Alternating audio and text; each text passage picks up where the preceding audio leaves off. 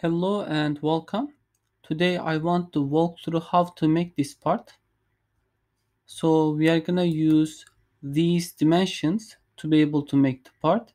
I want to point out here that the Q13 is diameter, but distance from here to here will be 6.5 because it will be radius.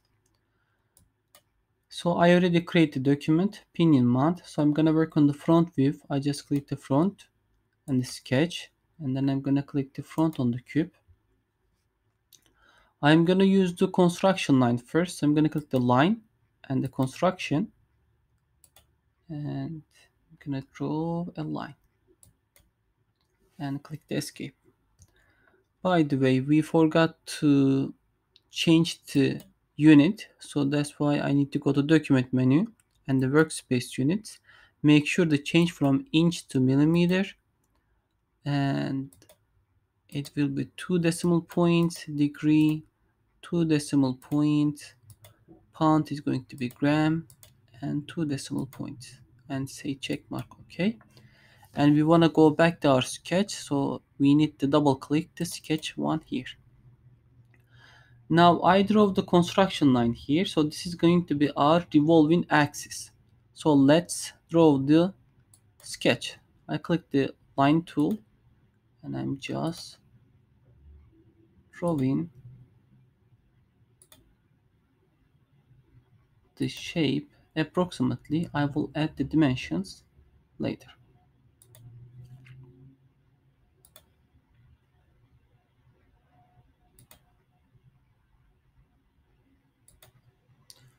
Okay, now the object is drawn. Now let's add the dimensions. I'm gonna click the dimension tool here. So the distance here is 30 millimeter.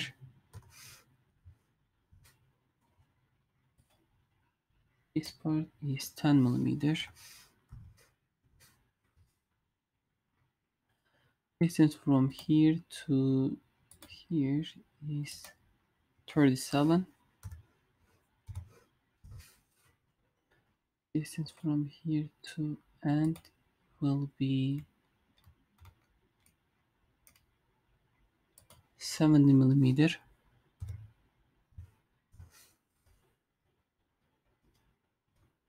And distance, the height here will be 20 millimeter. And distance from here to here, that's the important part, will be 6.5. 6.5. Now it is completed. The sketch turns to completely black. It means fully defined or fully constrained. I'm gonna click the end sketch. Now I'm gonna start the revolve tool. Click the revolve and choose the sketch entity. Now we choose the revolve axis. I just click the revolve axis and I'm gonna click the construction line that I draw. Now it makes the revolving, so I'm gonna click the OK. So the first part is completed. Now just zoom in and we need to draw something else here and remove. So I just click this part, click the sketch and click the N button on the keyboard, so the sketch will face towards to you. So I'm gonna use the center point circle first, and then I'm gonna use the line tool,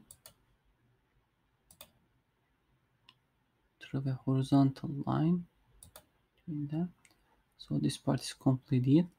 Now I'm gonna use the trim tool, so I'm gonna trim this part because I don't need it. Now let's add some dimensions. So the color is supposed to turn to black. So the radius of this part will be 15, and the height from here to here is supposed to be 12 millimeter. Now we completed this part, fully defined and sketch. Now we're going to click the extrude and we're going to choose this geometry that we just made it. and will be removed 25 millimeter, and we're gonna click OK and click the isometric. So the part is completed. So the final step, we are gonna assign material. Right click on the part 1, assign material. We are gonna choose carbon steel and say OK. Completed. So we are gonna just check it if it is correct or not. We need to click the display properties and choose the part 1.